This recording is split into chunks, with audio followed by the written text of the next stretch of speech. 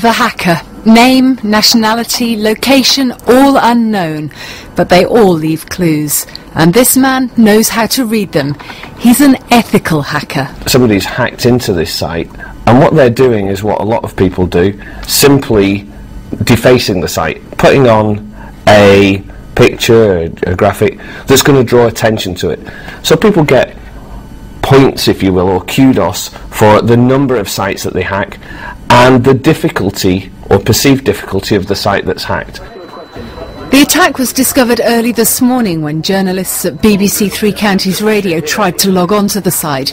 Bedfordshire police say no other system has been affected. So somebody else is looking after the website for them, and that's done so that they can make sure that the data that they have for criminal investigations is kept well away from that website. There's no need to put it anywhere near a public website.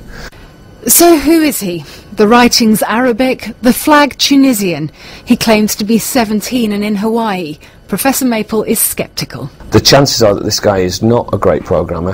Having looked at what else he's done around, I don't think he is. He's hacked various people. He's not very nice because he's targeted smaller businesses, personal websites, and he's now managed to hack a police website, which he'll think he's done a great job.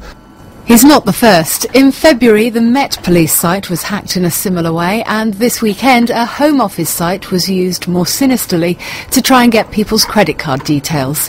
Nikki Jenkins, BBC Look East, Bedfordshire.